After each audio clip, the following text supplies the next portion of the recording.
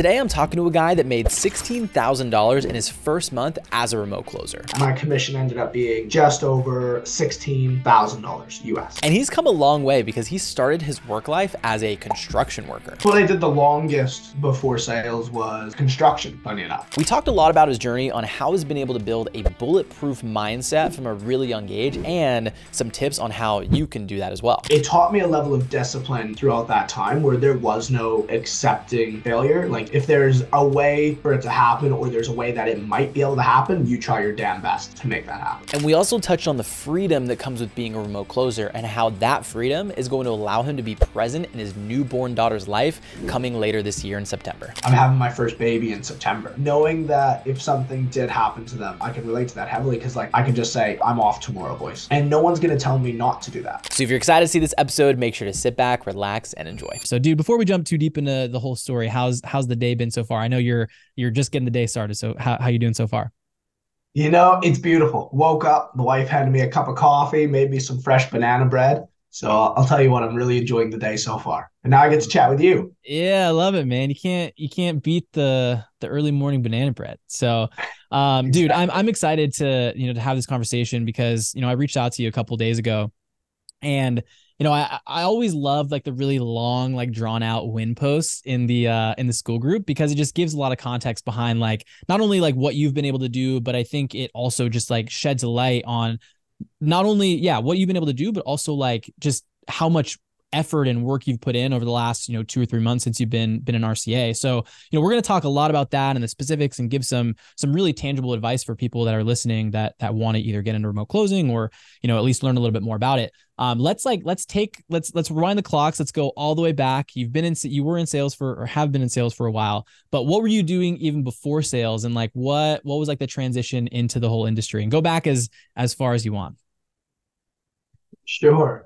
So I suppose what I did the longest before sales was construction, funny enough.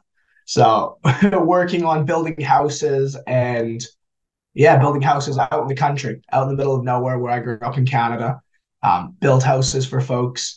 And that's kind of where the whole journey began. But then from there, I quickly realized I didn't enjoy being in the cold. I had to get out of Canada, and I ended up moving across and ended up going to New Zealand, which is where I currently live now. Yeah. And from there, I got into hospitality. So I started working hospitality. I was a bartender for a while. Classic, I think any salesman, if they come from the hospitality world. Yeah. 5 years as a server on my end, so I can there we go, mate. There we go.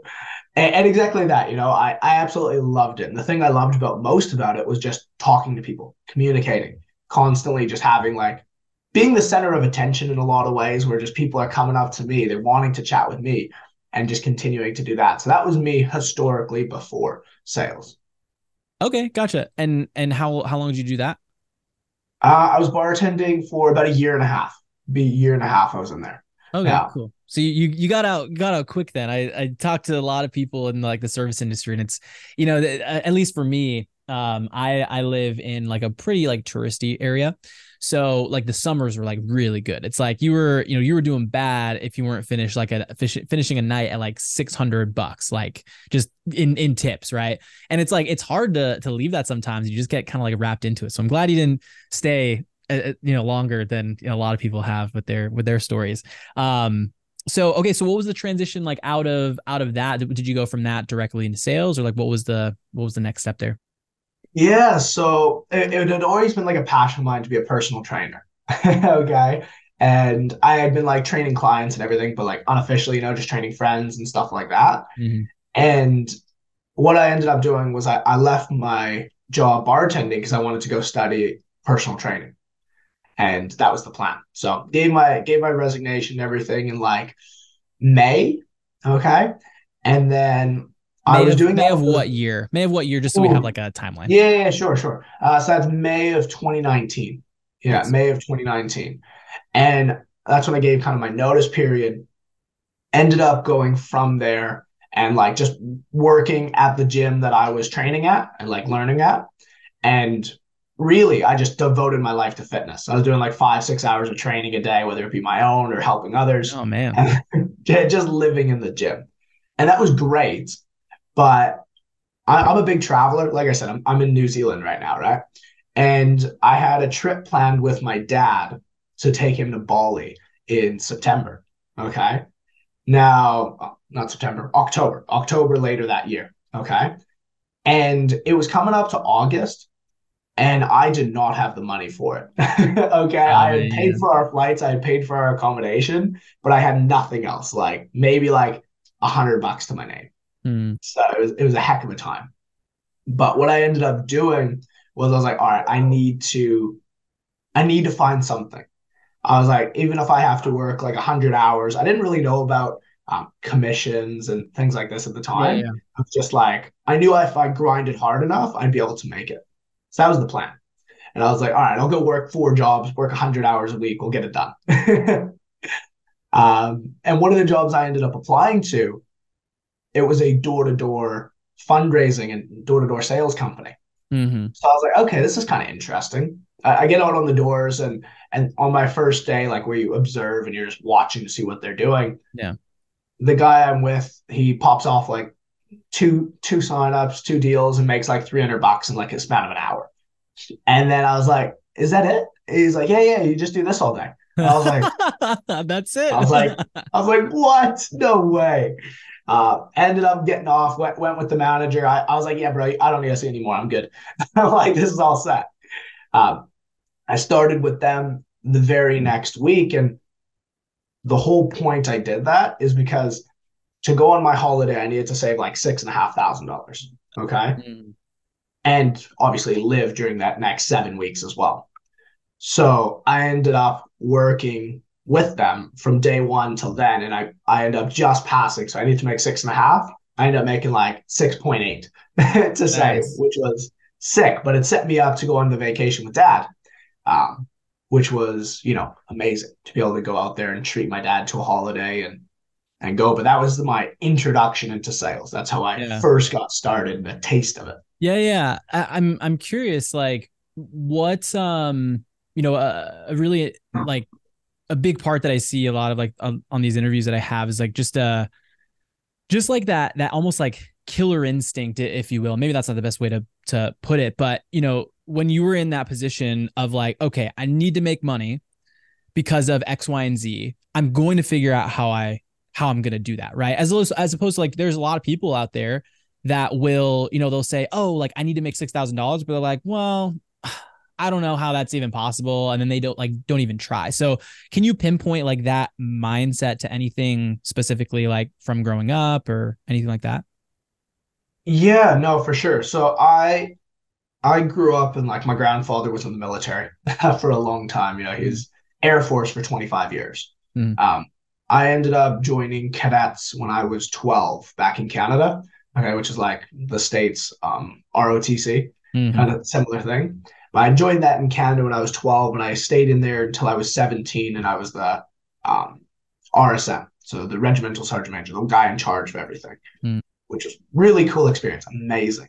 But it taught me a level of discipline throughout that time where there was no accepting failure. Like you do not accept that. That's not okay.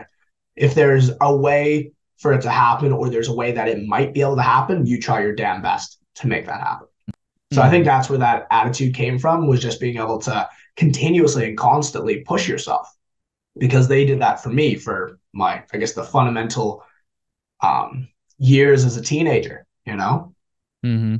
What would you say to someone that's like almost that wants to like live that in that same like mindset, but they didn't go through something like that, right? Because I think I mean, if you look at any like self-development motivation book, it's like that's what it's focused on, is like how to do the things that you don't want to do when you know you need to do it anyway. So anything that you can maybe give some tips. Yeah. A big lesson that I learned early on was build trust with yourself and don't ever break that trust. Because if you trust yourself and you build that up, you're very easily going to be able to transfer that over. Do you know what I mean? So it simply starts with, if you tell yourself in the morning you're going to make your bed, just make your bed. I don't care if you get up early, you get up late, you're running late, spend 30 seconds, make your bed. Okay. And you start to do something simple like that. And it sounds so cliche. But if you know and you trust yourself over the course of a month, every single day you made your bed, and you know without thinking about it tomorrow, yeah, of course I'm going to make my bed. Why wouldn't I? And then you start to slowly up the ante. You know what I mean? Like, oh, this week I'm going to apply for 4 new jobs. Okay. And then you do that and you start to build up the trust. You know, this week I'm going to close 1 extra deal. And you slowly are building up that trust. You almost inherently have that killer mindset because you trust yourself. And I think that's the biggest place where people fail is they don't actually trust themselves to do what they say they're going to do, because they all talk about like these big dreams, right? But big dreams are great if you don't have action on them. That's all they are, is ever dreams. Put some actions into place and make them goals. You know what I mean? Yeah. Yeah, dude, that's huge. And there's one of the things that within our company that we just like make people go through is like if you can't, you know, especially if you're on like a sales call and you don't even have like that initial amount of conviction in yourself, like it's going to be very difficult, like you said, to like relay that same trust and conviction behind the offer to the person that you're talking to, you know? So when you can fully live it yourself, you can, you know, translate the same mindset. So what, I guess what happened after that? So you come back from Bali, and so what was the next step? You stayed with the company for a little bit, I'm assuming. Yeah, so I came back and I had already said like I'm done. So when I went to Bali, I was like, "Nah, guys, that was it. You know, it was good fun. I'm gonna go back to personal training now." And I went to Bali in October. I came back end of November, so it was like six weeks. And I came back and I had like end of November. So yeah, I had like 4 or 5 weeks till Christmas time. And I was like, okay, I'd like a little bit more pocket money. I'll dive back in. I'll stay till Christmas. Yeah. and then at Christmas time, they ended up offering me like a team leader role, where one of the head guys was leaving, and he said, "Hey, if you want, you know, we can build you up a team, and we can get you being the guy in charge of that." I was like, "Oh, that sounds really cool." So long story short, is I ended up staying with him another year and a half. Okay. And just grinding, basically running the company with him. And what I did at that point was I opened up my own company, and I actually started my own door-to-door company where I've been operating that the last 18 months, 19 months. Yeah. That's me up to date, I suppose, before I got into remote closing. Nice. What was the door-to-door company that you opened? Same like product or same idea? Yeah, exactly same thing, mate. So we were doing door-to-door fundraising. So we work for like pretty major charities and getting like their monthly donations for them. So we would do everything from, you know, Make-A-Wish. Yeah. Yeah. So I'd fundraise for Make-A-Wish in New Zealand, Red Cross, Save the Children, different organizations that do some really amazing stuff, but they're terrible at talking to people. Yeah. They'd conduct us to go out there and do the talking for them. Nice. Yeah, do you feel like what was the main reason that had you transition from that into, or I guess how'd you find out about remote closing, I guess was the next transition? Yeah, so I got married end of last year. Okay. And when me and the wife got married, I was kind of like, man, you know, doors is great, but anyone that's been in the door-to-door world that lives anywhere realizes that you cannot stay in the same spot you are. You know what I mean? You have to travel around at some extent. So for my setup, I was in my hometown for 3 weeks and I go away for a week. And newly married and everything, I didn't really want to be traveling that much away from the family. And I don't know, I just got back from my honeymoon and I got onto the doors, and it was almost like my body said, no, this isn't allowed. I don't want to continue. And I was like, whoa, this is weird, because I had just been grinding the last like nearly 3 years, right? 3.5 years I've been doing this, and I had never, ever felt like it was work. But on that day, it felt like work. Huh. What do you think was the change, other than like, you know, obviously you getting married, or was that it? It was just like, I don't want to be away.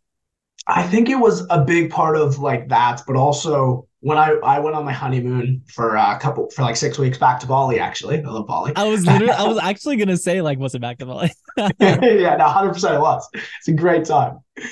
And what we ended up doing there um, was just like enjoying living life, and like really enjoying being married at the beginning.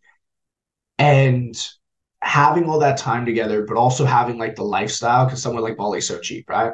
And like having the lifestyle that I've always wanted of time freedom. Like sure you make money in sales, and money has always been a thing that will kind of come to the ones that work the hardest, and put in the work.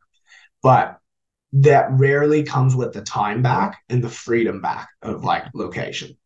So I think when I got back on the doors, it hit me like a ton of bricks that yes, I have money, but I don't have time or location freedom, meaning I am stuck where I am. And that just hit. I was like, I can't go to Bali tomorrow if I want to go back, you know? So that kind of started the process. And then I think I went through that stage where any good entrepreneur does, where they kind of go through the bats of thinking of every single business that they can do in order to get that freedom. And to be honest, at that time, I thought I was not loving sales anymore. Like I genuinely thought I like had lost my passion. I was like, no, I'm not into selling. Like maybe I can't do this. And I had like been crushing it the last 3.5 years. So there's no reason for that, right? But it just creeps in. And then I realized that I wasn't enjoying what I was doing and I wasn't enjoying what I was selling. So as soon as I started to chat with some of the different people, and funny enough, I jumped on and I actually saw your guys' podcast and hearing some of the other people. Oh, nice. Okay. Love it. Yeah, hearing some of the other people that have gone through the journey and how they made those transitions, it really like kind of opened my eyes of like, oh, you know what? I actually think I love selling, but I'm not enjoying what I'm selling anymore. You know, we had chatted off camera for a minute there about like when you're finding an offer, you want to make sure it's something that you enjoy. You know what I mean? Because if you do that, it's like you're not working. So it took me about 4.5 months of like just trying out heaps of different businesses, seeing what I wanted to dabble in before I realized that no, you know what? I still love sales. I just don't want to be selling in person anymore. What just curious, what were some of the things that you tried? Yeah, so I tried a drop shipping company. I tried SMMA. I tried doing some like consulting for other businesses. The whole Alex Hormozy style, you know what I mean? Of like started be a rainmaker, if you will, for a business. And don't get me wrong, I loved a lot of those things, but I was getting bored right away. Like I don't know why. It just was like it wasn't like satisfying me. And if I don't find like satisfaction in what I'm doing, I find it really hard to do it. So after a little while, like I said, I jumped on and I was watching some of your guys' videos and I was like, okay, I wonder about the selling thing. Why do you think you got bored? And the reason I'm going into this a little bit more is because I think you're not the only person that feels that way, you know? So I'm just trying to like maybe open it up for other people that might be in the same spot of like, yeah, I like tried this business. Cause I think there's two sides of it, right? There's someone that tries drop shipping and they just like don't see the success that they're looking for. So then they quit. But for you, it sounds like you were, seeing relative success, but you just got bored. So like, why are you getting bored, do you think? Yeah. So I think as soon as I started like looking into a few of those options, right, there wasn't as much pure communication aspect. Like, yes, you have to communicate in every business, right? But I love communicating. And when I was on doors, like even though I was running the business, I led from the front. So every single day I was out on the doors actually selling myself. And when I guess I came away from that and started trying to go into these other businesses, I was like, they're great. And like the money, it's going to come. Like you can just kind of see it.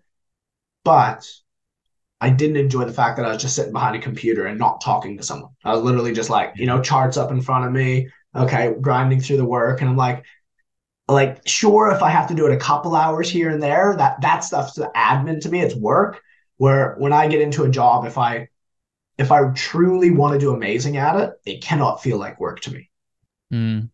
And historically, those are the things that I've always done best at.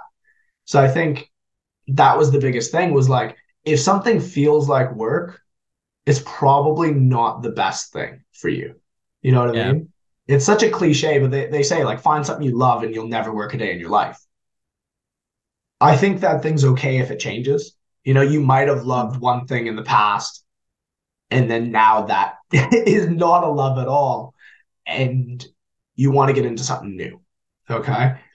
But I think if you are getting into something new and you're going through that like path, you want to make sure that you are enjoying it. Do you know what I mean? Like you could just get into something new thinking, oh, this is going to be the thing, and then it isn't. But having the self-reflection to realize that and not just diving into it and continue to go through that cycle, but just be self-aware, I guess, is the best way. And be like, Mhm. okay, no, I didn't enjoy that. Let's move on. Yeah. Yeah. And I think that like, you being in that side of it though is good because like, you can be in this position where you try something and then you realize like, hey, this isn't for me. Let me go try another thing. As opposed to where a lot of people stay stuck is like, oh, I have this idea, but then they never like actually implement. So they don't even know like, oh, is this going to be something that I enjoy or that I don't? So, one of the things that to someone that's listening to this, you'll never hear us say that like Amazon FBA, dropshipping, affiliate marketing, like all these other business models, you'll never hear us say that they don't work or you can't see success with them. But I do think that, like you said, it's go try those things, right? See if you will enjoy it because someone might love drop shipping and the technical and whatever, but back to what you said about just being kind of the center of attention as like a bartender is like you almost like thrive off of that. And I feel like I'm very much so the same way. Like I would just hate, like I had a social media marketing agency. I hated fulfillment. I hated running ads. I hated dealing with complaints. I hated all this stuff. I just wanted to like talk to people and help them. It's funny uh, like that, isn't it? yeah. So I guess that leads us into how you found, or so did you found us in the podcast and that you kind of just went down the rabbit hole there and you had a conversation and kind of the rest is history, or so what was that process? Yeah. So I found your guys' podcast, and I'm very much a researcher. So I like researched about 10 other companies and like look through them all. And funny enough, the biggest test that I did was to see when I jumped onto my like consult call is how the person looked on video. Okay. What was their surrounding? What was their atmosphere like? Mm, And 9 out of 10 times, they just weren't professional. It blew my mind. Like it was like some dude with a interesting. window behind him, lights coming at him. I could barely see him. I'm like, what is going on? This is Yeah. mental. And then I jumped on with someone from RCA, and it was professional. And then afterwards, he told me that he was traveling as well. And I was like, you have this nice of a setup, and you're not at home. I was like, all right, there's something here. There's a little bit of juice in it. It's funny enough, but that was like my deciding factor between this and a lot of other programs at the beginning. Mm-hmm. Dude, I actually want to touch on that because there was I was talking to Ty, one of our success coaches, and he just recently put out a training within the group that was like an hour-long training of like step by steps of how to get placed on offers. And like one of his biggest things is just the way that you show up, right? So you kind of took it from that judge standpoint of we're teaching how to be remote closers, so like you want to talk to a remote closer that's doing it in the right way, so you know that you're going to be taught the right way, right? That's a huge part of it. But anyone that's listening to this, that let's say you are trying to self-source or find a gig or whatever, I think one of the easiest ways to just like stand out, right, especially as depending on when you're listening to this, right, it could be a very different game in a year from now when remote closing is more well known, we'll say. One of the biggest things is like being a good salesperson might not be enough, right? Just that little bit of like, hey, spend a couple $100 on good lighting, a camera that maybe looks a little bit better, right? Don't be backlit, like like Liam said, and a lot of these just small things, even investing $100, $200 into your setup could be a massive game changer for especially if you're going to be on video calls all day, so you got to set yourself up for success. So, okay, cool. So you jump into RCA. I guess what were your initial thoughts and like what was just like maybe the first week of RCA? Because you did a relatively quick ramp up. So just what was like, I guess, overall first impressions and what was the first steps? Yeah. So first thing first is I chatted with my coach, Mitch, and he told me, okay, I want you to go through A, B, and C, the intro stuff, right? Go through that, and then we'll talk about like next steps. And I remember our next call was scheduled for like 4 days later. And I was like, okay. I did all of that. Well, before I did any of that, I literally jumped onto a mock call and was just trying to mock call people before learning anything. Like, I'll just listen to them. I was like, I'm just going to listen to whatever they said and Yeah. see if I can regurgitate that back to them, which is quite funny. Ended up meeting a couple of really amazing people at the beginning. Got them all to send me like their scripts so I could start to like have something to actually read instead of Yeah. not just to have that beginning. And then I was like, okay. And I started to realize they had like a bit of a system. Every single one of them had a bit of a system. I was like, huh. I was like, there's probably something in here. So I started to go through the training at that point, like a day in. And to be honest, I just dived in. Like, I went into it as much as I could. I'm running a company, I'm doing other things, but in order to get something like this going, you need to devote yourself to actually putting in the work, you know? So I think that's a big thing that I did is I just jumped in. I did, I don't know. I watched probably 5, 6 hours of videos right away and just ramped down, rewatched probably a handful of them over and over and over just because I was like, huh? Let's Yeah. re-download that data set, let's do it again. And yeah, that was kind of like my introduction to it. And I think the big thing that I did from there and why I took off right away and why I got on an offer right away was I didn't wait, Mm. and this is just something in general in life. I feel like a lot of people think that they have to be quote unquote ready before they take those next steps. But I'm a big believer you're never ready. I'm a huge believer whenever you go to start something, you're going to be not ready, even if you think you are. Mm. So it's better to just get that process over with because you're going to fail at the beginning. You may as well fail when you know nothing.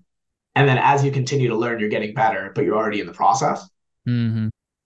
So I think I started cold outreach looking for people, I don't know, 4 days in, Oh you know, man.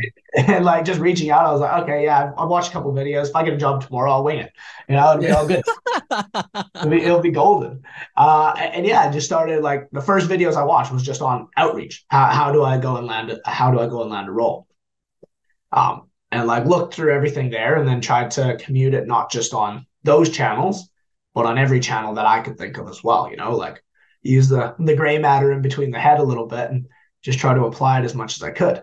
Hey, what's going on? Aaron, just popping in to the episode really quickly. So at this point, you've already listened half of this episode, so I'm assuming that you're at least somewhat interested in remote closing and how you can learn a little bit more about it. So I put together a free training. You can go ahead and click the link down in the description or in the show notes if you're listening on the podcast. Click that link. Don't go watch it yet because we still have another half of the episode here of the success story of RCA. And just open it up, and just so you don't forget that you can go check out that video. It's going to go over not only what remote closing is, but also the 4-step process of what I would do if I was starting from scratch, starting over to still see a success online using remote closing. So that being said, let's jump back into the episode. Click the link down below. We'll see you on the other side. It's hard to like even put the mindset into words and like explain to people. I really think it is hardwired into certain people. Not that it's something that can't be learned, but I'm very much so like, recently there was this program that I jumped into. It was like this, well, a couple months ago, like a weight loss kind of like, accountability type thing. And yeah, within the first like day, I was like, how do I set up my tracker? How do I, set up my like onboarding call with my coach? How do I stay the most accountable? Right. Just like, cause maybe it's just from the past of, and maybe, I don't know if you can relate to this, but just in the past, like knowing the process of, I know because I've invested into this thing and it's something that works. So my goal is always to get, okay, how can I get to that end result as quickly as humanly possible to recoup investment or, hit the gauge of success, right? So you can, in your brain, have a much quicker association between I did this and this is the result that I got, right? I think with a lot of people do it in the inverse. And that's why people always call things scams, right? If they join it, it's like they join something, they don't do anything, and they're like, oh, that was another scam. I didn't, make $10,000 overnight by doing nothing. This is strange. So I don't know if it's the same. Exactly. I don't know if it's the same thing with you. No, 100%. And I think because I had come from the door-to-door side, I almost like obviously I look up and I see heaps of people and I watch some of those videos like, oh, like closers, it's not a thing that's going to continue. But I went from the side of people in my industry that I've hired and that I've come through what I've done in door to door always said like, oh man, this is a scam. Like talking to people at their home, which is literally the oldest form of sales, Yeah, is exactly. quote unquote a new scam. So I guess I had been around that side so much that I was just like, there's gonna be haters. There's gonna be people that don't like what you do slash didn't succeed at it themselves. Mm, So they're gonna put their beliefs of that onto you. And I just had to, at the beginning, I was like, okay, going into something, know that, take everything that you hear with a grain of salt, like try and pick through. Don't just throw the baby out with the bathwater kind of stuff. yeah. You know what I mean? And doing that, I think it allowed me to be able to get in and just like, okay, yeah, no, I hear some other people, but at the same time, I knew if I put in the work, I knew if I applied what I've been taught, like the RCA doesn't produce people that are selling 10, 20, 30, 40, $50,000 in commissions a month without doing something right. You know what I mean? And they're not as big as they are without actually getting results.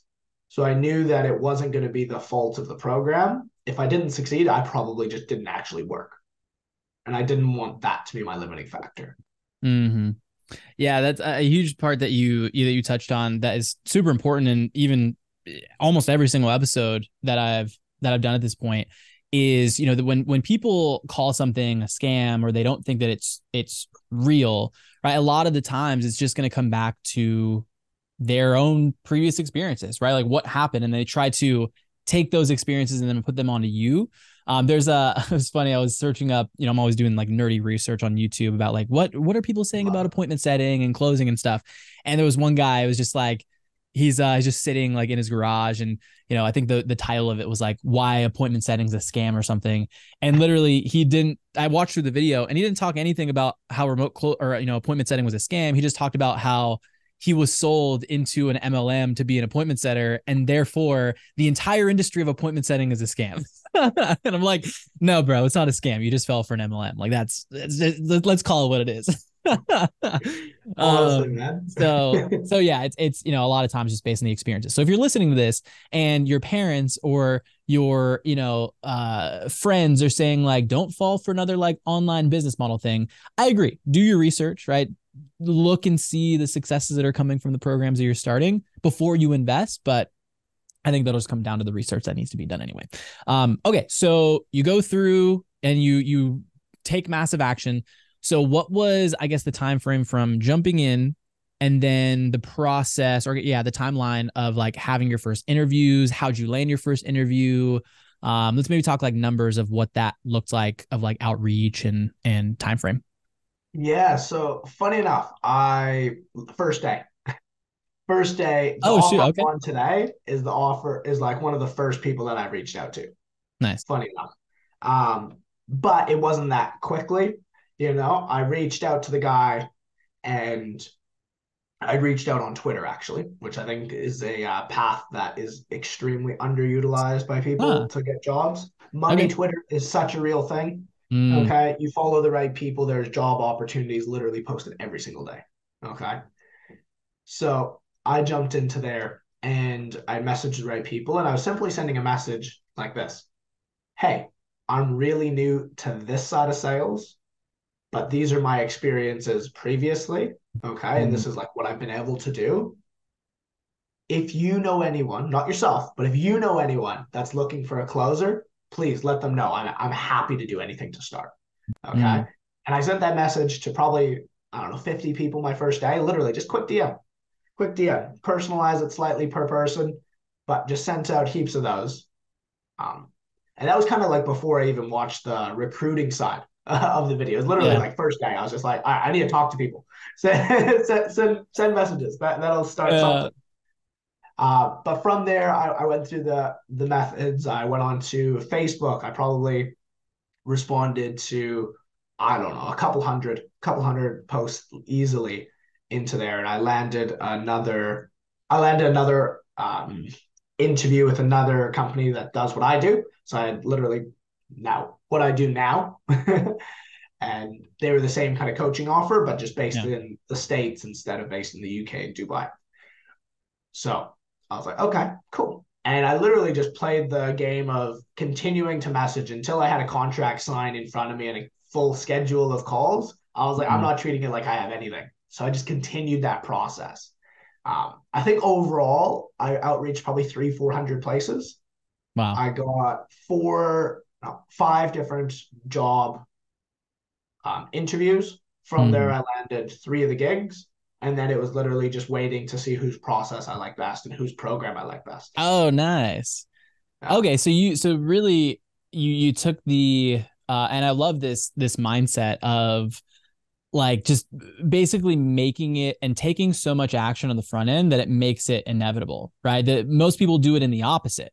They say, well, I'm going to reach out to like five people and oh my gosh, like this didn't work. Like, why didn't I get placed onto a $10,000 offer by, spending 15 minutes on outreach, right? So, anyone that's listening to this, and you can take this mindset with literally anything in life. Like it's super freaking cliche, but it's true. It's like, if you want to lose 10 pounds, right? Do the things that that's going to help you lose weight, right? There's no secret, there's no magic pill, there's no secret sauce, right? It's like There burn isn't. more calories than you bring in and then like move your body and get some steps in and don't sit on the couch all day. Like if you just do that simple thing, you're going to see like some results. Now, obviously, if you do enough action on the front end of eating right every single day, going to the gym, X amount of times per week, adding some cardio. And I'm just regurgitating this from what I'm learning from the program that I'm in. But it's like, you gotta take like the massive action. You had, like you said, you landed 3 gigs. You didn't just land 1 or 2, you landed 3. And then you were then able to be selective and almost have that abundance mindset versus scarcity and say, okay, this one checks all the boxes, I'm going to go with that one, as opposed to like settling for one and then ending up switching down the road anyway. Yeah, no, That's a 100%. good mindset. So I just curious, how long did that outreach take? Because I think that's like the next, like someone might be saying, oh my gosh, 400 pieces of outreach. Like how long did you spend, do you think, collectively on the outreach? I don't know. Like I know it happened within like 2 weeks. So like Okay, yeah, how many hours in there? Ooh, say call it like 5, 6 hours, maybe yeah, 7 hours. You know what I mean? yeah, But like why is like I went with the approach, and I think this is just because like my door-to-door background. yeah. More numbers, ratios. Okay, ratios Yep, always come law into of play. Of like averages. exactly, man, exactly. If I send 100 messages, surely I'm gonna have at least a 1% answer rate. You know what I mean? And I did. I had better than that. And I knew it would be the case. So I didn't even spend too much time, which later learning I probably would have got a little bit better results with a little bit less input if I would have been Mm, more personalized. But I in a sense made a pretty bulk message, and I just adjusted it very minorly per person that I sent it to, and just boom, just banged it out, banged it out, banged it out. So yeah. like going for the number mass, I figured if someone responds, then I can give them a full on in depth personalized message. But Hmm. until they do, why would you waste too much time? You know what I mean? Yeah. Find the person that's gonna at least first respond to you. Yeah, exactly. And even if someone did 1/3 of that, I think that you're obviously going to get what you get out what you put in. But I think that just, and the reason I asked about the amount of time is to help people understand that like it doesn't take that long, right? It's like collectively in a week, that 6 hours is probably going to something else stupid, right? Scrolling on social media, right? Watching Netflix, whatever it is. So I think that'd be super helpful. So someone can just like, tangibly be like, okay, 6 hours on the clock. Let's do some outreach. Okay. So you reach out to these companies, you have the interview, you get placed. I guess what was the interview process? Cause people are always wondering, we talk a lot about like leading up to that. So what would like the interview process, what was that like? And then maybe anything that you learned that you can send to anyone else that's in the same spot. Yeah. So funny enough, the interview process, and I think this probably was one of the reasons I ended up going with this company, but it was so laid back. It was like one of the chillest. the guy himself had experience doing door-to-door fundraising as well. So we just like bonded and clicked right away. But on the other ones, I started with like a group interview. And then from that group interview, I went on to a single interview, did a single interview. And then from there was basically offered the job on the spot. Okay. So that's kind of the process that happened for the other two. But for the one I ended up taking, the role actually wasn't for a closer, which is what I'm working as. It was for like a cold outreach person. So like to go through all of the calls that had been missed or that didn't get followed up with. My job was going to be reaching out to all of them because like I had heaps of experience in cold calling, right? And I got on the call and I was like, yo, bro, that's awesome. Not what I want to do. I was like, I think awesome. I'd be much better as your closer. I think you give me some leads that are going to be good. I got this. We got this. This will be some fun. And end up chatting with him. I don't know, spent probably like 20, 30 minutes on the phone with him. And at the end of it, he's like, yeah, you know what? No, 100% agree. Let's get that. And I was like, yes, yeah, I like it. Let's do it. Amazing dude, amazing guy. And that's just the testament because you literally closed him on the idea of letting you be the closer. So he probably knew like, okay, this is like, if he's going to close me on this idea, then he's going to be golden. But to get to the point of jumping on a call with him, and this I think is actually the most crucial part of landing an offer, is your follow-up game from the day you message to the day you talk to them. Okay? Because even though I said like I sent out that many messages, I sent out so many replies from messages that weren't answered. Okay? And just like bumping it back up. Because the way I looked at it is as like a closer, as a setter, you're gonna have to be persistent. Like your whole job is following up. And if you're not following up with the offer that you're trying to get onto, you're just showing them the level of skills that you're going to have for following up with customers. So I was like, okay, I'm going to treat them like I treat a customer. And literally every second day I sent them a message. If I heard from them, I didn't hear from them. And the guy I ended up like getting involved with, I got him on his Twitter. I got him on his Instagram. I got his WhatsApp number. And I just rotate every day. I'd send him a message on one of the three until I got my interview with him, which was like a week and a half later from the day we introduced messages. Yeah. You know, literally just every day sent him a message. Hey, bro, really excited for our interview. Anything I can do to prepare? Hey, man, super excited to get on an interview. What day works for you? Hey, man, really excited about your offer. Do you mind sending me some content so I can learn about it? And just sending these kind of messages literally to everyone that I had an interview or that I had communications with.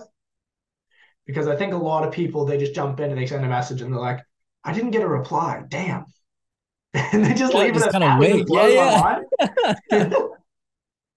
Yeah, dude, that's so huge because you want to seed the idea of what it's going to be like to work with you. It's funny that very similar thing happened. When I had my agency, obviously still do a lot of follow up, but when I had one of the first clients that I brought on, I'll never forget, is that it was a real estate agent, and it was very similar. It's just like, I would just like keep following up.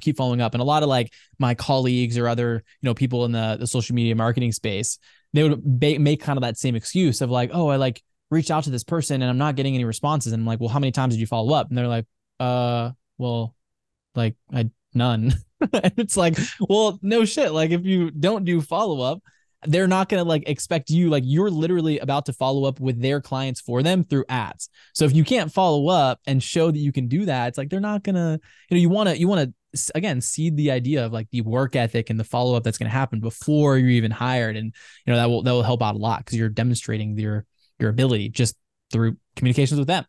Exactly. And I'll even, put a testament to that as like, Liam followed up with me, like you followed up with me on school and was like, hey, can I like do anything to get ready for this interview? And I'm like, no, dude, we're just gonna have a conversation. So testament to you on that one. I want to be respectful of your time. I know we have about 10 minutes here. So let's talk about, the just first month within your offer, because some of the numbers are pretty insane from what you've been able to do. So let's just talk about that. What was like the outreach numbers? Everyone's always wondering about like, how much money did you make? What was the commission? So let's touch a little bit on that if we can. Of course. So first month in, okay, I did 256 calls first off. Like I said, I'm on a closing offer, so I had my schedule and I gave them my schedule on Calendly and they just fill it in with people that I need to chat with. Okay. My schedule, I opened it up from 9:30 a.m. till 1 a.m. Okay. And that's my schedule opened up every Damn. single day that first month. Okay. Because I knew what I lacked in skills, I was going to make up for in numbers. Okay. And that was the whole game plan. Grind my ass off the first month. I'm going to be good enough so I can work somewhat regular hours later on Yeah. and be able to do same results because I've already put what I like to call paying down my ignorance debt. Mm. Okay. So anyway, did 256 calls, ended up sending over, I think it was like over 500 emails, over 500 text messages as follow-ups. I ended up closing $210,000 US dollars in revenue, and I collected 169,000 in cash collected. So for anyone that's listening in the whole like online space, it's one thing to say you generated a big amount of Yeah. like future earnings. It's a bigger thing to actually collect the cash on that. Okay, because you always get paid on cash collected. So from that, my commission ended up being just over $16,000 US for first month. Yeah. I was letting it sit there for a second because I want people to like understand just and it's just this recurring thing that I'm seeing with you, dude, is like you just put in so much freaking action that you're just making the end result inevitable, right? It's like you same thing with the door-to-door stuff. You're knocking on a billion doors to make sure you can get that first Bali vacation, right? Then you're doing enough outreach on the just to get an interview, and then you're doing like again the ignorance debt that you said. Like it was such a cool, just like maybe cool is not the right word, but it's a cool experience, and to be able to see like you're just taking like what is there and just kind of taking it to that next level. What if any, what were some of the like the challenges in that process of the first month, if you can, lay it out there for anyone else that might be in the same spot? Yeah, for sure. I think like realize that at the beginning you are gonna make mistakes, and like that's completely okay. Like the amount of calls that I re-listened to later on, I was like, man, I could have closed that person. If I know what I know today, I would have closed them. But realizing, especially when you're first getting into it, that you're going to have a ramp up period where you're not going to close every person, you're not going to get the results that you necessarily want every single day. But if you do it for long enough, the results are there. Do you know what I mean? So Yeah. like the biggest triumph is like not getting discouraged, because in the sales game, it's always been a case of numbers. You know what I mean? You talk to enough people, people will buy. And that same thing applies to closing because you're still selling. You know what I mean? Same thing applies for setting when you're getting those appointments. If you judge yourself completely off of one person, okay, or one bad day, you're never going to get the results that you wanted. I didn't close my first deal for the first 4 days. Like no deals closed till for the fourth day. And then I closed three on that day. You know what I mean? And like, it isn't like it was something where, oh, day one, I smashed it. Day two, I smashed it. You know what I mean? Like it was a slow process where I think that was the biggest thing I had to go with. Cause like, obviously I love to succeed right away, but just realizing that, hey, just because I didn't see results today doesn't mean they're not coming. Okay. And the first deal I ever closed, it was a pipeline deal from 4 days earlier. Yeah. It was like one of the first calls I ever took. He ended up like getting involved. 4 days later, he sends me a response to my follow-up email, and he's like, yes. He's like, I'm keen to do it. Let's get this going. And that was my first ever deal. It was a follow-up. I was like, man, how does follow-up not happen? You got to do it.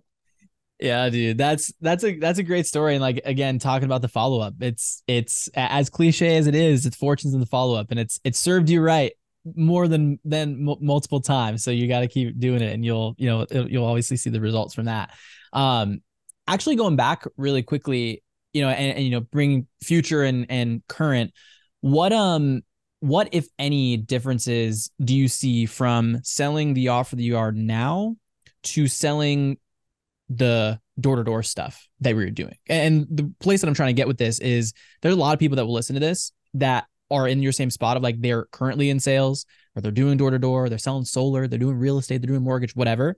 Talk about the differences that you see maybe from like an offer standpoint, but also like emotionally behind like the conviction of that, what you were doing before versus now. Yeah.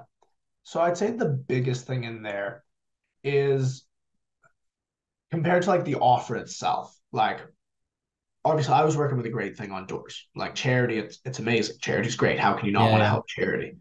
But the thing I always lacked there was knowing people got the value of what it was, you know what I mean? Making sure that Mm. value exchange was even. And when I got onto the online side, it almost seems like they follow that 110 rule where they make someone else $100 and they charge them $10. Do you know what I Mm. mean? The value in what they give is so much more than what they charge, even if those numbers are astronomically high. It's Mm. because they're getting even bigger results.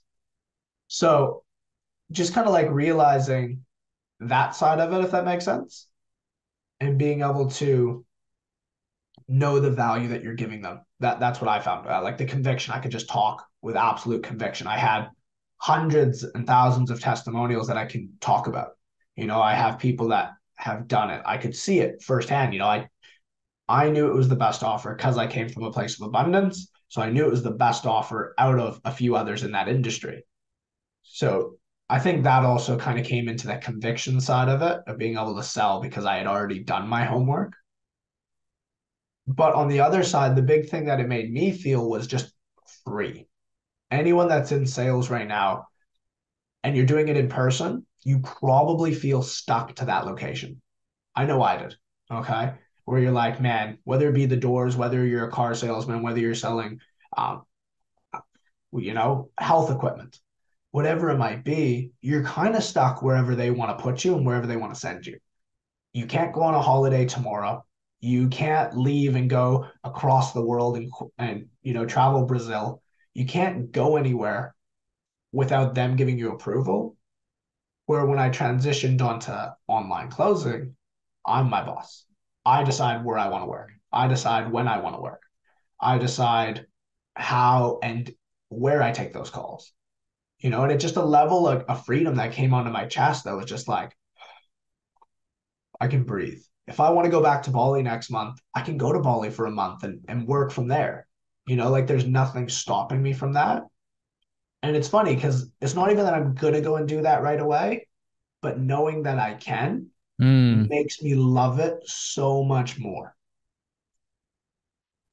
Yeah, man, that's huge because I mean, just that last sentence is it's not even that I feel very much so feel the same way. It's like it's not so much that yeah, I mean, I can't say any better than you did, but it's not so much that like I'm gonna go do that tomorrow, right? And travel the world and whatever, but just knowing that you can and have that freedom. For me, I have 3 kids, and it's just knowing that like if one of them got sick, right? I know that I can not take calls for the day, right? I can like go help my child, which like it might seem weird, but a lot of people don't live in that, right? They have to like ask to get off of work and then possibly not even get that. And it's like they have to choose the job over anything else, right? That's just my example. But yeah, dude, that's massive. 100%, man. I mean, like I'm having my first baby in September, you know? Nice, dude. Congrats. Yeah, a wee girl, man, a wee girl. Hey, let's go. Good luck. I have 2. They're fun. There we go. There we go, mate. I'll have to ask you for some pointers after this. Yeah, yeah, for sure. I'll put together a course and offer. Yeah, perfect. Let's do it, man. I got you. Now, with that in mind, though, knowing that if something did happen to them, I can relate to that heavily because, like, she's not here yet, but I know I want to be present. You know what I mean? Like, I Hmm. know that if my wife's having a bad day with the baby, I can just say, I'm off tomorrow, boys. You know what I mean? I'm not taking any calls.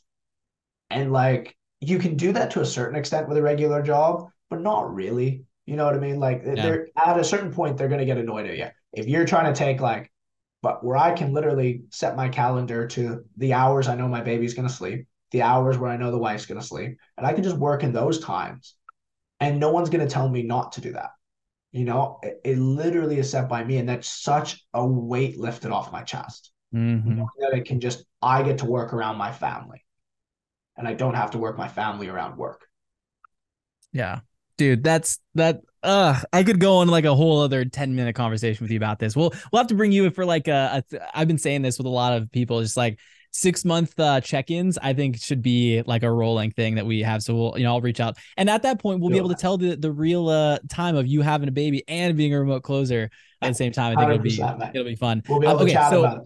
Yeah, I'm gonna do the outro really quickly. And we'll obviously I just want you to think about just your biggest tip or trick or golden nugget that you give to someone that is either thinking about jumping in as a remote closer, or maybe they're already a closer and you want to give them just a piece of advice. So just think about that really quickly. I'm gonna do this outro. So for those of you that are listening, I mean, this is one of our longer episodes, and I love the longer ones because that means we're having good conversation, and I think it's something you guys will enjoy. So at this point, you've been listening for like an hour, so you're probably somewhat interested in remote closing, what it is and how you can get started.